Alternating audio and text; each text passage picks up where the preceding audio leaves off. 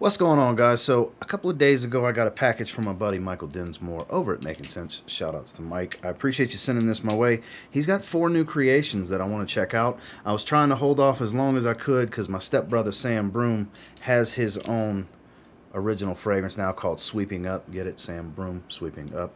Haha, nice play on words. And a few of these I've smelled through the atomizer. I haven't sprayed them because they're so strong. You can smell them through the atomizer. But I'm definitely very excited to talk to you guys about these. We're going to dive into them, see what's originals, what the note breakdowns are, what I get from them, and so on. So stay tuned. Alright, so first and foremost, I want to start with the one that is so strong through the atomizer and it sparks a memory. It is called Grandma's Table, and Grandma's Table smells like potpourri. Yes, dry, dusty, woody, and potpourri. Straight up potpourri. Now, the only thing I can complain about is he puts the shimmer in this, a lot of shimmer. So I'm not a fan of the shimmer. That will stain clothes. That's been my experience. Not a fan of the shimmer. So be mindful of that. Definitely spray skin to where clothes aren't going to rub. My advice, of course. Haven't sprayed it yet, but I have smelled it through the atomizer, and I get like this strong apple, cinnamon, just all that. There it is. God, it smells like walking into Bath and Body Works almost. Or think fall season during Thanksgiving time, walking into one of those types of stores, almost like a certain section at Hobby Lobby, for example, for arts and crafts that have the fall theme stuff. And a lot of cinnamon sticks going on here. There's a dense sweetness, but there's a lot of bright, dry spice to this one. Oh, this is so good, even on paper. This one is so good. This is the one that interested me the most, just from sniffing them through the atomizers. So this is why I started with Grandma's Table. This is fall holidays, Christmas holidays in a bottle from Mike. Yes, Fallen Leaf is still the end-all, be-all from Making Sense. Don't get me wrong. That's still my #1 recommendation from Mike. But, damn, this is good. Like I said, a lot of sweetness here. Almost like a vanilla and caramel type of combo. There's a strong gourmand aspect to this.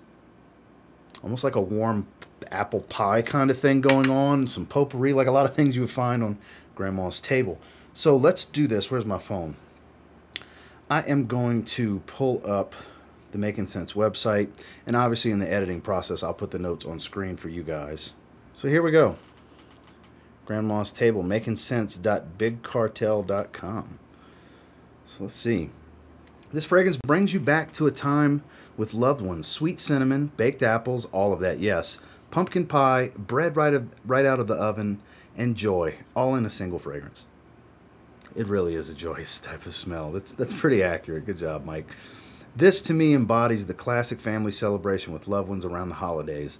This warm and welcoming fragrance is my way of saying, come be merry and join my family at Grandma's Table.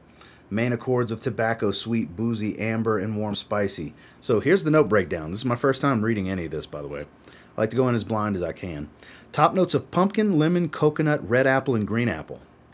It's an interesting top. Mid notes of cassia root, mahogany wood, clove, brown sugar, and ginger. Base notes of maple sugar, cane sugar, toasted oak, cinnamon, vanilla, bourbon, ambergris, and nutmeg. That's the main things I get from this. Is this, like, surprised there's no caramel here, because it's got this it's probably all this maple sugar and cane sugar mixing with the vanilla that's giving this caramel like sweetness. It's a thick caramelly syrupy sweetness. A lot of spice, very warm and cozy. This stuff is great. God, this stuff is great. This is an immediate top 5 from the house. I don't know where in the top 5. This one's worth checking out. These 17 mLs run you 20 bucks. So here's your variety in sizes all the way up to 100 ml. But the 17 mLs, which is what these are, sealed decants, are 20 bucks. And 17 ml goes a very long way with these guys because they're ridiculously powerful. They're extracts. I don't know the exact oil concentration, but I'm confident it's above 30 because they leave a giant oil sheen on your hand. But this one's phenomenal. Oh, it's so addictive to keep going back to. But let's check out the one from my stepbrother, Sam Broom. So, here we go. It's called Sweeping Up. Like I said, play on words because his last name is Broom. And based on the barbershop poll, I'm guessing it's going to have some sort of barbershop vibe. So, we'll spray it first, and we'll take a look at the notes after. Again, I haven't checked anything on any of these because, like I said, I like to go in blind as I can. 2 good sprays. They're spraying right away, though. Creamy, powdery, sweet lemon. Almost like a sugared lemon. Definitely barbershop feel, but a little bit sweeter than your typical barbershop fragrance. Like I said, almost like a candy sweet lemon. Ooh, this is super nice. A little powdery. Aromatics. It's got a clean, soapy tone, but not a bomb of lavender. There's a nice underlying fresh spice and clean musk to this fragrance. Almost like a little bit of a leathery feel, too. This is everyday wear type of stuff. I just noticed there's a little bit of the shimmer in here. Well, it won't focus for some reason, but there's a gray shimmer. Not as bad as Grandma's Table.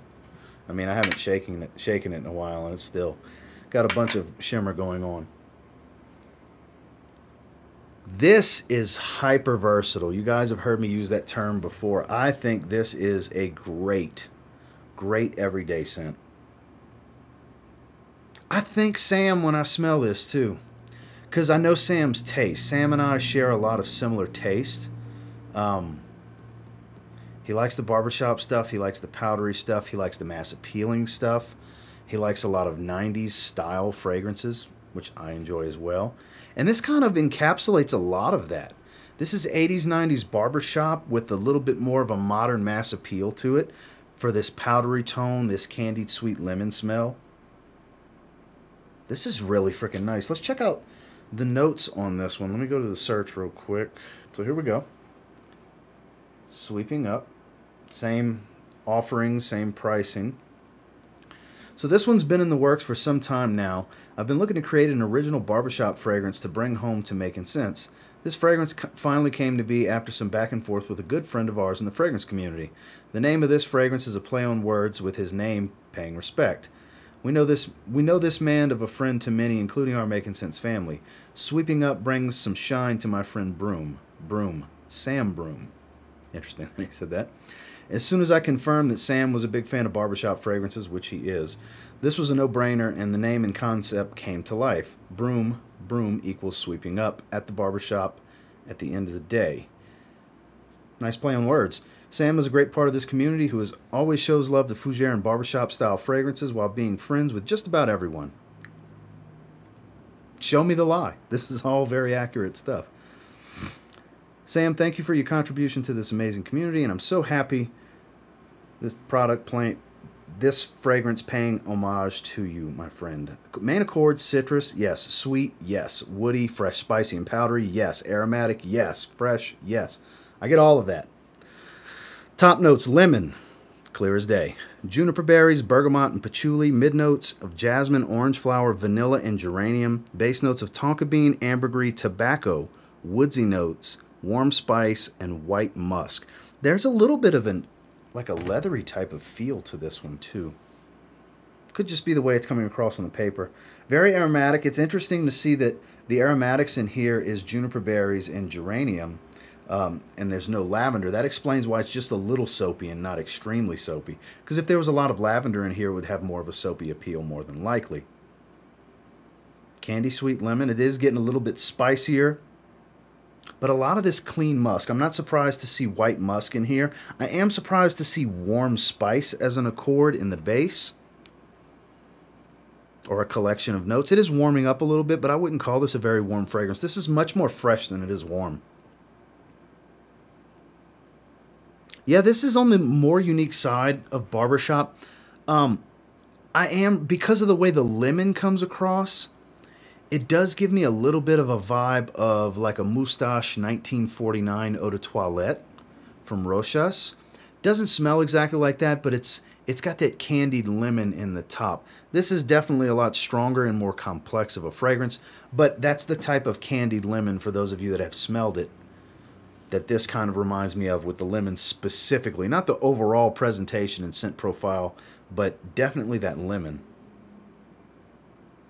It's another really good one. This one's probably going to have to go in the rotation this week. This is right up my avenue, my cup of tea as well. Because it's not cold enough yet for Grandma's table. I will be wearing that probably in December. But sweeping up, another hit.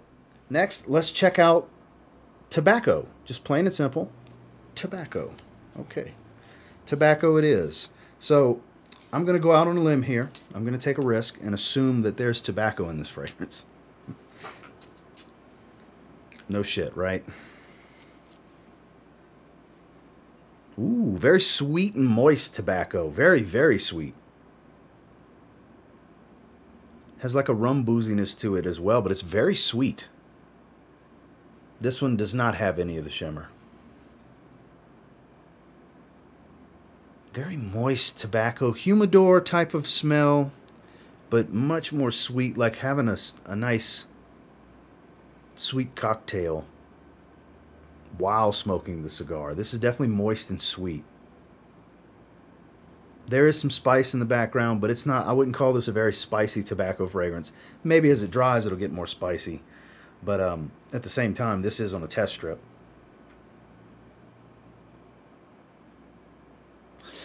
This is very thick. Even on the paper, this is a very dense and thick tobacco. This is good. Tobacco lovers will like this one. I'm still waiting to come across a fragrance from Mike that I can crap all over. I've yet to find one, and I've got like 20 of them now.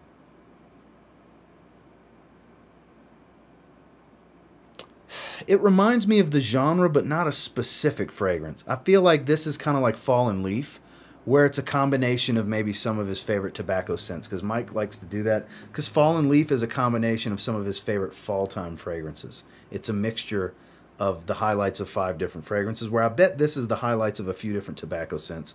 We're going to get into the story here in a minute. I'm pretty confident, I could be wrong. It's an assumption, but I have a feeling that's what this is. Because this one gives me the whole pure Havana type of smell going on, as well as like some 1 Million Privé without as heavy of a cinnamon. Got a few things going on. Let's pull it up. I'm very curious. Here we go. Tobacco. Tobacco. This sweet yet true to its name tobacco fragrance is every tobacco fragrance lover's dream. Our goal when creating this fragrance was to make a sweet tobacco fragrance with boozy undertones. That's pretty straightforward in the scent too. That will really win favor with tobacco fans. This is a warm and inviting tobacco that at first sniff brings the memory of a freshly opened bag of tobacco. To me, it reminds me of a family member walking by after smoking his pipe on the porch. Such a great fragrance for all you tobacco fans out there. Main accords of tobacco, sweet, boozy, amber, warm, spicy. Pretty accurate here. Top notes of bergamot, butter. That's why it's so thick, and creamy. And coconut. Mid notes of patchouli, spice accords, bourbon, and cane sugar. That explains all the sweetness and the booziness. Base notes of tobacco, vanilla, caramel, musk, soft amber, and ambergris. There is more spice creeping in. And there's a touch of an earthy tone, but I wouldn't call this an earthy fragrance. If I was ranking accords, it would be at the very bottom. It's there, but it's faint. Maybe on skin it's a little bit more earthy. Very sweet. Very sweet and thick aroma. The butter doesn't surprise me. I mean, it doesn't smell like butter, but that's definitely a note that'll provide a thickness to a scent profile. Really give it a lot of body. This is definitely that. Having a lot of body is a good way to describe this fragrance. Is it the best tobacco fragrance I've ever smelled? No. Is it a tobacco fragrance that'll probably be a hit for most people? Yes, that I do think it is. I do like the first 2 better than this, but this is still a really good fragrance. This is super blind buy safe if you're into tobacco. Like I said, it doesn't remind me of one specific tobacco fragrance. It reminds me of the genre as a whole. Sweet, boozy, moist, dark and earthy, a little spicy.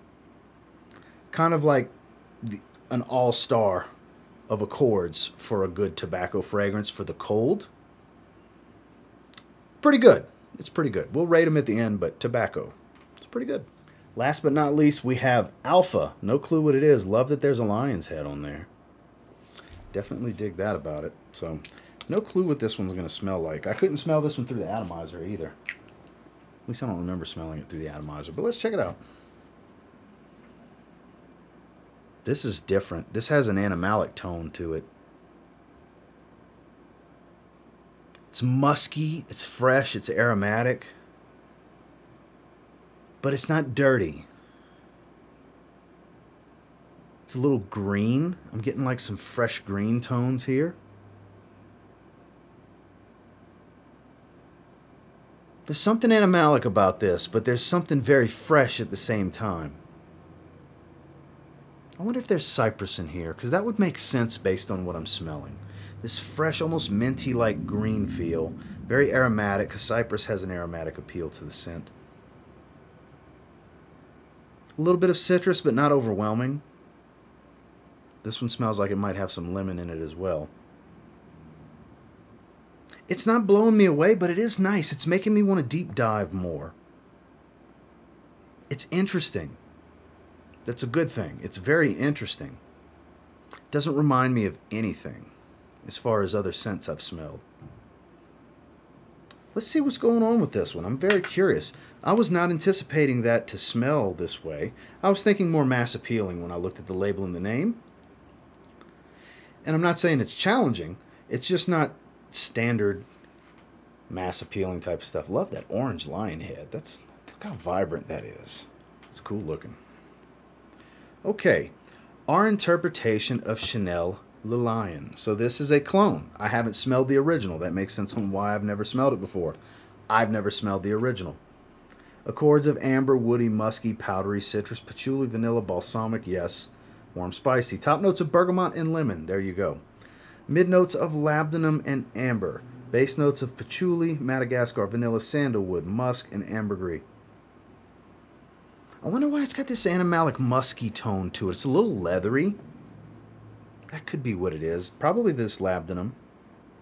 Labdanum, depends on tomato. I always say labdanum.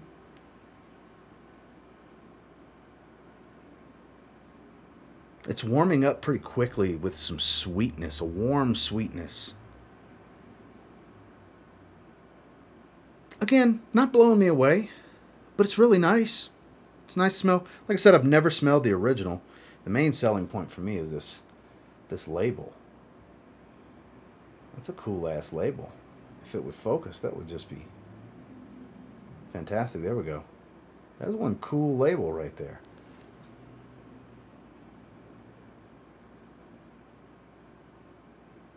It's getting a little bit more on the musky side. Like I said, it's got this leathery feel and a warm sweetness. It's not warm and spicy, but it's warm and sweet. Is there even any spice? It says warm spices in accord. I don't really find it to be that spicy. There's definitely musk and ambergris, so that's that muskiness I keep getting. It's nice. Let's give these a rating. So now that it's had time to dry, Grandma's Table. We're going to smell this one again. This is the one. This is the one. Nothing else in this video is going to top the rating for this one. I'm sorry. This is the winner of the video. The first fragrance is the best fragrance. Honestly, I think they're actually ranked in order. Just kind of worked out that way according to how I like them. But this, for all the accords that are familiar and the scent memory that it will create for you, for a lot of people anyways, it's actually quite original, which makes it that much more remarkable.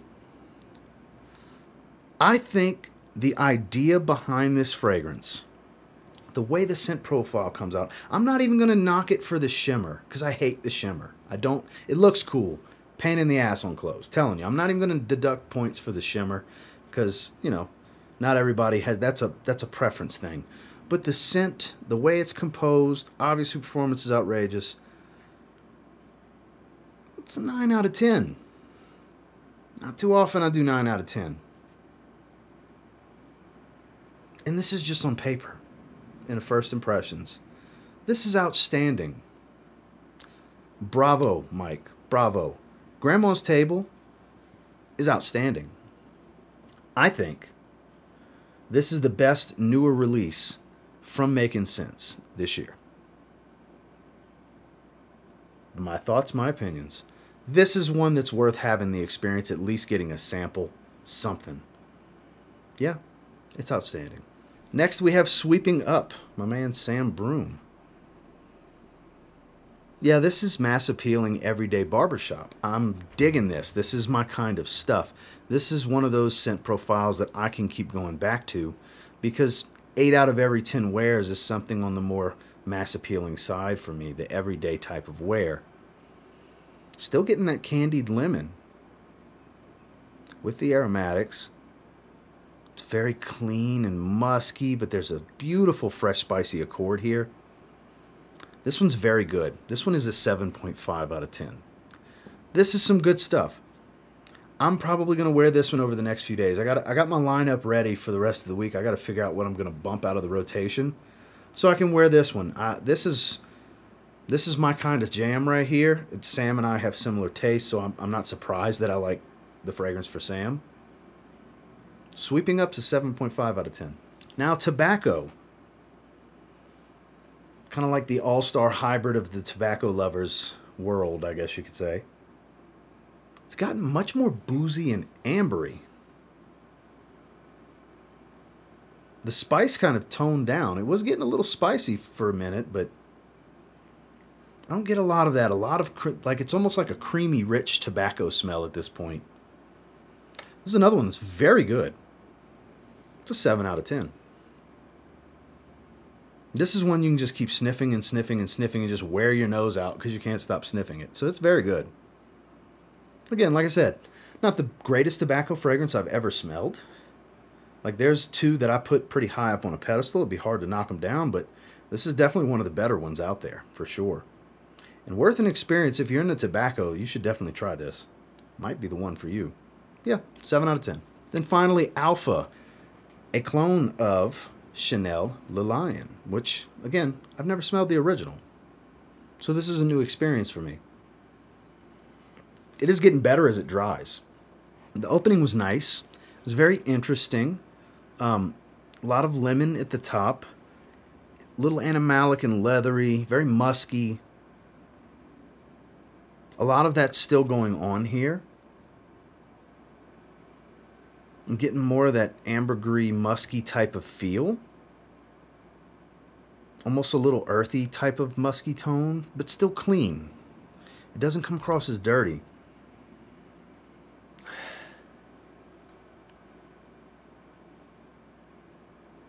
Not my favorite in the video, definitely my least favorite. Like I said, they just happen to work out that way to where they're ranked in order. It just worked out that way. I still think it's better than good, though. It's solid. Doesn't blow me away. I don't know if it's something I'll reach for over and over. Yet to be determined. This is first impressions on the test strip. But I think Alpha is a 6.5 out of 10. Not a bad rating at all. Like I said, in my rating system, a 6.5 is better than good. So it's not an average and basic scent profile to me. It is better than good. It's better than most, is what that means. It's in the upper level of percentage of a good fragrance. It's just not quite a great fragrance, you know? But it's nice. Well, that is my first impressions and thoughts and feelings on 4 of the newest scents from Makin Scents. And I got to tell you guys, Grandma's Table and Sweeping Up, that's the ones. That is the ones. A 9 out of 10, which is rare for me, and a 7.5 out of 10 for Sweeping Up. I think these are the 2 to try in the video for sure. Obviously, if you're into tobacco, you can't go wrong here. But my 2 recommendations for sure is Grandma's Table and Sweeping Up. And until next time, do me a real quick favor. Go ahead and like, comment, subscribe. I do appreciate all the feedback, and I love hearing from you guys. Have any of you tried this already? I know I'm not first to the game. I was told to kind of hold off a few days because Sam had not had an opportunity to do a video on Sweeping Up himself, and then I saw a few others already did some live streams feature him, so I said, screw it. I'm going to go ahead and smell them and do my video. I was excited to smell these fragrances, especially Grandma's Table, because I could smell it through the atomizer. Just, for me, mind-blowingly good. Not everybody may feel that way. It may be a 6 or a 7 to some, but I think it's a 9. I think it's just great. my recommendation. If you're only going to try one, try Grandma's Table. And until next time, I will say, if you get your hands on any of the 4 and you give them a spray now, pretty confident you'll thank me later, because they're all at least better than good. Have a good one, guys.